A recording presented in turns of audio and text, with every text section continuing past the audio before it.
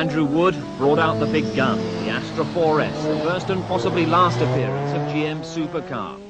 Other big guns, Stig Blomqvist, Callie Grundle and Mark Lovell, the Ford RS200s were out in force. But the important issue was the championship and Alastair Sutherland's attempt to catch Wood in the 4S. Wood the quicker on the early stages, but still getting used to the new car.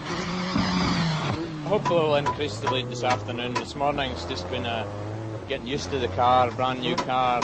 We didn't know what it'd be like in the blind forest, so hopefully we can go a bit quicker this afternoon. Now Willie Rutherford's out. That's a blow to you, isn't it? It is a wee bit, yeah. We could do with Willie there too. I mean, if Willie beat us, it didn't really matter. We want as many people as possible to challenge Alastair Sutherland.